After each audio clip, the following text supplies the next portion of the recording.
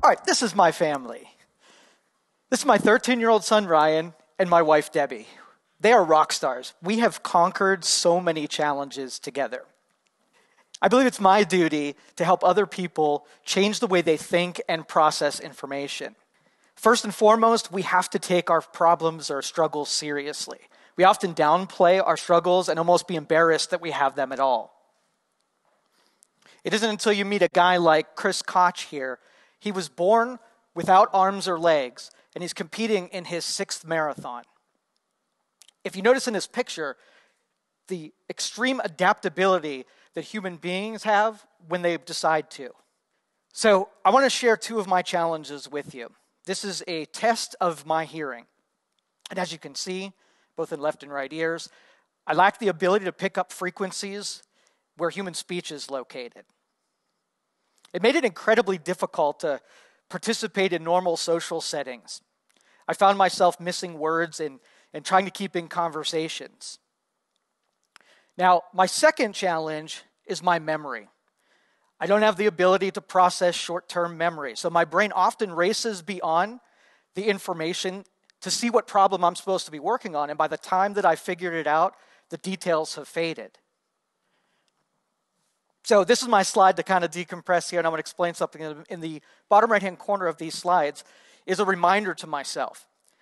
Because I can't remember, I package whole paragraphs of words, and I compress it down into an icon.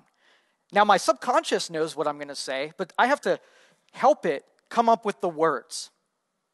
Now, this speech really wasn't written. It was more engineered, where these icons are intended to get me to say things. So, over a decade ago, I lost my hearing. Now, despite trying hearing aids, I couldn't get used to them. They destroyed my equilibrium, and it made it sound like people were talking underwater. So I taught myself to read lips. I would stand in front of the mirror, and I would watch my lip movements. And if I was in a quiet room, I would, with another person, I would watch their lip movements as they said words. My brain started connecting the mouth moving and the lips moving for the probable words that were being said. Now, as you can imagine, this made it difficult in social settings to keep up with people. And I was too proud or ashamed to just say that I had a hearing deficit, because I know that if I did that, everybody would talk at me so loud that it would make it totally uncomfortable, and they'd expose the fact that my hearing was broken. Now, I'm a radio talk show host, and it made it difficult to take callers from our listeners. It's because I couldn't read their lips, and I had to juice the headphone volume up, and I'd still only catch over 3rd or 4th word. But then, 3 months ago, technology caught up with me. I have hearing aids, and I can hear again. It came really real when I got on the radio, and I noticed I was talking to a caller. I was engaging in every word, and I looked down, and the volume was on 4 instead of 10. Now, it took a physical tool that I stuck in my ear in order to have the same access to information that all of you do. But just because that I am forgetful now, I don't have to stay that way. Now, bonus, I can still read lips. So when I'm watching a football game, I can see the players and coaches talking, so I got a lot more insight about what's going on than all of you do. All right, my second is my memory. We'll go into that. Now, I carry around this thing in my pocket, this crutch, right? It knows what I'm going to do later today. It knows my schedule. It knows my contacts. And I'm only productive probably because it exists, because, I'm thankful that it's there, but I have the wiring for memory, and I should be able to use it if I want to. Now, if any of you came down here and introduced yourself to me, I would hear your name, but I would certainly forget it. Now, I was at a social event with one of my mentors, and I watched someone introduce themselves to him. And he paused for a minute, and then repeated their name back to them. Later on, I asked him about it, and he said that he makes a visual association. So if someone came up to him, the name was Tom, and they were wearing this blue tie, his brain would call them Blue Tie Tom. Now, this visual association, he said even later on, no matter what, even if the person was wearing a different tie, his brain would remember them as Blue Tie Tom. Now, I got interested in this, and I wanted to see if there were any more memory strategies that I could start to implement. And I came across one called the LOCI method. Now, the LOCI method uses visual associations like Blue Tie Tom, and it combines them with spatial memorization. So now, if you're, if I close my eyes, I can very specifically see details about the house I grew up in. If I close my eyes, I can actually probably walk through it in total darkness if I had to. I could see the rooms and things that were in those rooms. Well, that's the spatial memory system of the brain that you're calling on there. This right here is called a memory palace. Now, this LOCI method, using spatial memory, you take items and you lodge them in different places around this memory palace. So here's my memory palace here. You have the foyer, you have the living room, you have the dining room, and you have the kitchen. Now, in all of these rooms, there are different objects that I know. So there's a coffee table and a couch and a dining room table. Now, the purpose of it is that the objects that you have are pretty important because you're going to take things that you want to remember and tie them to things you already know. So in the physical world, if I wanted to remember to take the trash out, I might take a box of trash bags and set it in front of the doorway. And then when I wake up in the morning, I walk to the door and I see that trash bag, and right away it's triggered, and I remember that I wanted to take the trash out. Now, let me show you how this works. So this here is a parking space that I'd like to remember until I get up to the kiosk so I could pay at the kiosk, and then later at the end of the night so I could find my car. So what I'm going to do is I'm going to go into my memory palace, and I'm going to take this oversized flip calendar, and I'm going to turn it to January. And on January, there's this snowy pine tree scene. I'm going to take a thick red marker, and I'm going to circle January 28th. And then I'm going to take a staple gun. I'm going to staple it all in all four corners. Now, the more outlandish you are with your memory castle, the more likely it is that you'll be able to recall the information later. So here's a memory game that I used to play with my son. We would take an expired credit card out of the desk. We would try to see how fast we could memorize the numbers. Now, the irony is not lost on me that can't remember anything, guys, teaching you a memory tactic. I'll give you. So we're going to do this one together. And so the goal is I'm going to take this 16-digit number, which is really difficult for most people to memorize, and I'm going to break it down into 8 two-digit numbers. So I'm simplifying. I'm taking a complicated thing and I'm making it a little bit simpler. And then I'm going to see if I can figure out if there are any objects or items or something memorable that I can connect with any of these numbers. Now, I have a whole, because I do this with everything, I have a whole list of numbers that I can easily access. And so when I see like a 7 and a 13 and a 21 and a 65, right, I can go to those items and those are my go-to. So if I need to stack these and put these in my memory palace, perfect access.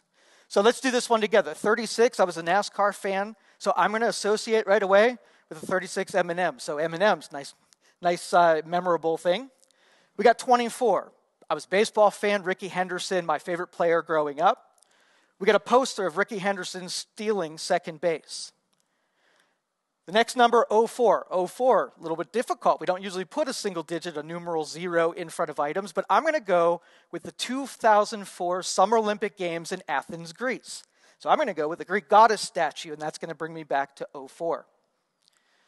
Back to the credit card, 17. Back to NASCAR. We got the DeWalt NASCAR stock car. That's an easy one. Now, 84. This is the year that Ghostbusters came out. So I'm going with Stay Puft. Next one, 69. All right, let's go with Bryan Adams and the summer of 69. See, that was an easy one. And the next one, 26. Now, 26, I do lots of payroll. I love numbers. I love accounting. So the first thing I thought of is there are 26 calendar weeks in a year, in a half of a year, right? And so I'm going to go with a big old calendar thing, torn in half. That equals 26 to me. And the last one is 65, easy one. That's the that's the age that we all hope to retire. So I'm going to go with this little scene of a couple people on a beach retired with a sunset. Now, I took a very complicated thing, a long 16-digit number, and now I have my 8 different items that are really easy for me to remember now. So now all I have to do is I have to take my numbers, and I'm going to forget my numbers for a minute. I'm going to take my items, and I'm going to place them around my memory palace. So I'm going to go back into my entryway here, and I'm going to put a bowl of M&Ms right in the entryway, candy dish full of M&Ms. And I'm going to take my poster for Ricky Henderson and put it on the wall. Now the Greek goddess statue is next, so I'm going to put a Greek goddess statue on a pedestal. My entryway is done. So now I'm going to walk into the living room. Right here on the floor, I'm going to put my DeWalt drill right there on the floor. I'm going to walk over to the couch and Stay Puft Marshmallow Man sitting on the couch. Now, 69. Now we got Bryan Adams. We're going to throw him on the coffee table. Now I'm going to go into the dining room. And on the dining room, I'm going to put my poster of half of a calendar year, 26. I'm going to put it right on the wall. And then I got Grandpa sitting at the dining room table for the 65. Now, I was able to break these items, or this massive number, 16 digits, down to 8 digits. Take those 8 digits and translate them into items. Take those items and spread them out in my memory palace. Now, if I want to recall any of that information, all I do is wander into the 3 separate rooms that my items are there. I see those items, and I translate them back to their number. So that's a simplifying way to take a complicated number and put it into memory. Now, it's time for us to find our car again. Does everybody remember the parking spot number? So here, wait, before you say it, I'm going to walk into the entryway. And in the entryway, there's a candy dish of M&Ms. There's Ricky Henderson poster, recalling all of this. The Greek goddess statue. There's a calendar there. And on the calendar is pine trees covered in snow. It's opened to a very specific month and day. It's January. And there's a date that's circled, dark red marker. And on that dark red marker is the 28th. Translate January 28th back to my car, and now I have my memory space. Now, I went from a guy that could not hear and could not remember, and I figured out a way that I can hear everything now, and I can definitely remember anything I choose to remember. I'm going to give you the secret here. The secret is don't be ashamed. It's very easy for me to make excuses and be ashamed and not want to tackle my struggles because there's definitely people that are worse off than me. But rather than minimizing those things, you got to take them serious and not be ashamed. The second is focus your energy on the things that you can control. If you put your focus on all of the things you control and stop being distracted by the things that are outside of your control, you can conquer this.